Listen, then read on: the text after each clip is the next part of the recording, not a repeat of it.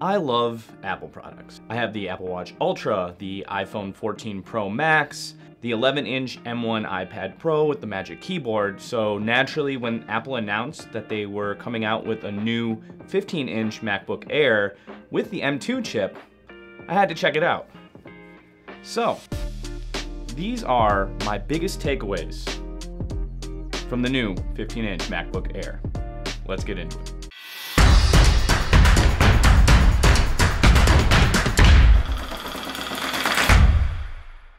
Now before we begin, I just wanted to say thank you so much for checking out this video, and if you want to hit that big subscribe button down below, it really means a lot to me personally, and obviously helps the channel grow.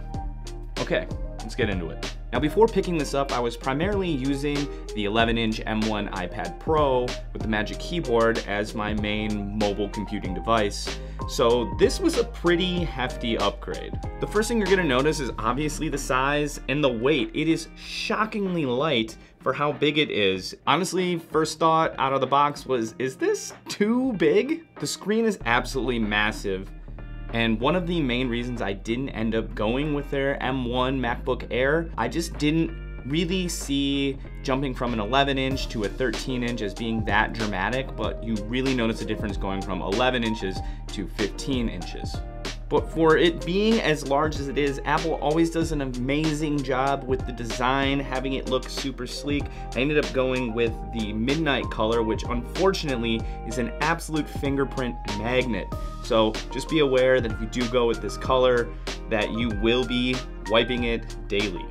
The screen obviously looks amazing too, and the sound isn't even that bad. It actually has a really rich, full sound, which kind of brings me into the second takeaway here, which is going to be the performance. I got super excited when DaVinci Resolve was announced for the iPad Pro, another reason that I was kind of holding out to get an M1 MacBook Air, because I knew DaVinci Resolve was coming out at the end of 2022. Unfortunately, DaVinci Resolve for the iPad has pretty limited features as of right now. I was a little disappointed with that. Now, if you're planning on doing heavy workloads, that will be a little bit of an issue, which is why I ultimately went with the M2 MacBook Air. Another reason I decided to upgrade was I recently got a camera that now shoots in 4K, so I knew I was going to need a high-performing GPU to really handle that kind of workload.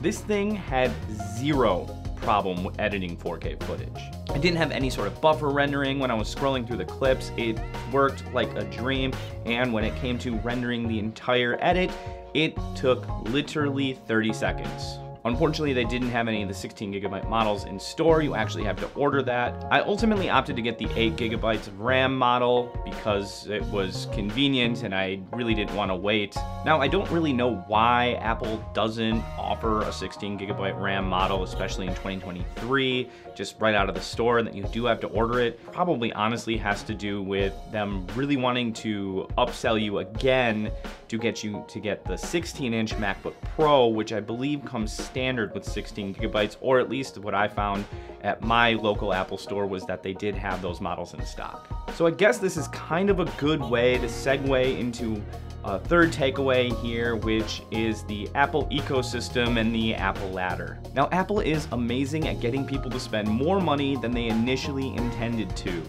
This has to do with the ladder. There's some other content creators out there that have talked about this before, but if you're unfamiliar, essentially what it is they give you a base model. It might not have everything you want, so you have to add a little piece. But when you add that little piece, then you might as well just kind of upgrade to this next model, which is only a slightly higher price, and so forth and so on, ultimately getting you further and further up that pricing ladder. I mean, literally with a few clicks, this computer goes from $1299 to over $2,000. And once Apple has you into their ecosystem, it is extremely hard to leave. Simple things like blue messages set them apart from their other competitors, which are literally doing the same thing, about the same, and if not even a little bit better. Look, I'm a huge Apple fan. I absolutely love the ecosystem. I love the interaction between all of my devices simultaneously. The fact that you can be on your iPad and AirDrop things, or from your phone and upload it directly to your computer, it's fantastic.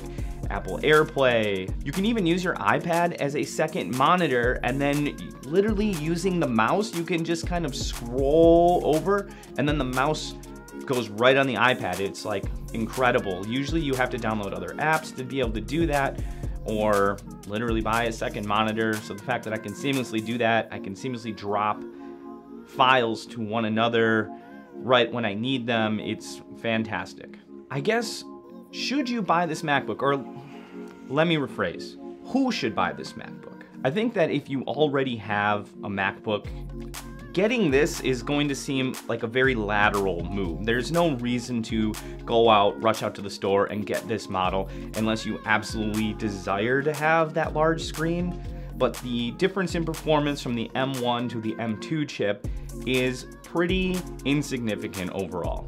There is obviously a performance boost when you go with the M2 chip, but people are still finding that their M1 chips work just fine. Apple actually has had a dip in sales because of that, and that's why they're holding off on any subsequent M chips.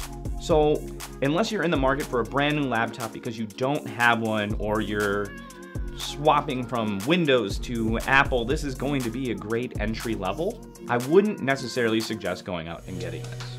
Now, if you're new to the Apple ecosystem, this is probably going to be the new Apple introductory standard laptop MacBook that they offer moving forward. They won't have any other small ones. They'll probably keep with this one, even though the price tag is a little bit high, coming in base at $1299. And as I said, you can really kind of get up there in price very, very quickly. But the things that this offers are fantastic. Great for students, great for starting out content creation. I love having the bigger screen when I'm editing and doing all that kind of stuff. So if you're outside of the Apple ecosystem looking to get in, this is a fantastic way to start. Okay, so last little thing here, last takeaway, or a little bonus kind of secret hidden thing here. Don't go to the Apple store and buy this. Go online. Apple usually advertises for student pricing, and they have a little blurb on their website, or sometimes when you go in the store, it'll say that, but not all the time. They actually offer their education pricing year-round. Now, sometimes the deals aren't quite as good, but you have to scroll way down to the bottom of the website now and click on education and shop for college. Everything that they have on there is listed $100 cheaper base.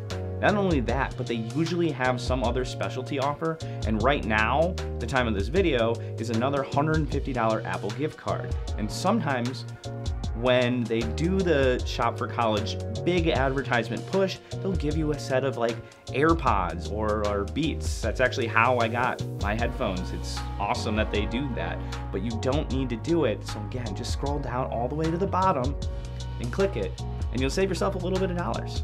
So go on, do with that information what you want. Once again, just wanted to say thank you so much for watching this video. And if you wanted to drop a comment, like, even subscribe to the channel, it would really mean a lot to me and really helps this channel grow. Thanks again, and we'll see you in the next video.